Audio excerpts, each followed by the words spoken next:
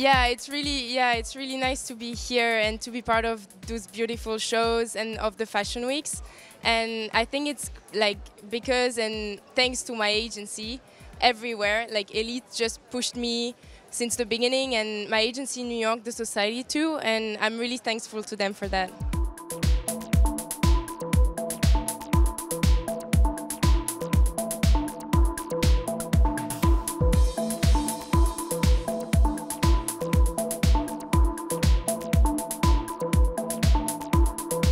Usually the agency, like everybody wants you to show your body. So during Fashion Week, like most of the girls wear black because, I mean, you need to be simple but still have style.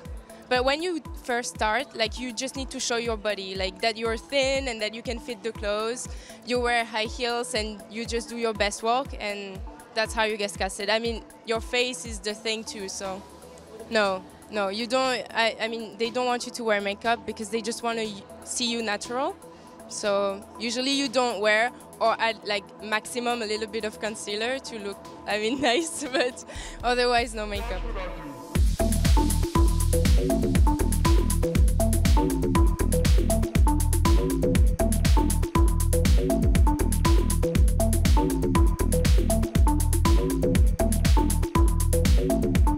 I don't think I'm gonna be a model like all my life. So for now, I mean, my dream in the fashion industry is to have to do nice editorials and maybe a big cover, and I don't know, like the big shows and stuff like that. Like, I don't know, to be proud of what I'm doing as a model. And then after, what I'd like is to find a job I like. And I feel like in this industry, you can meet so many people that can bring you to that. So that's what I'm trying to think about. And then, I don't know, have a family and child and live in a nice place. Like, I love space.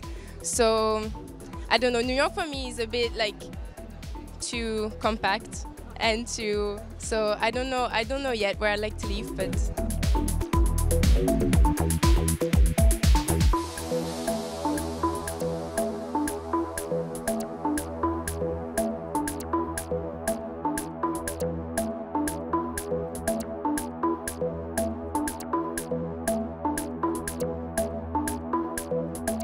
enjoy the show, Fashion TV.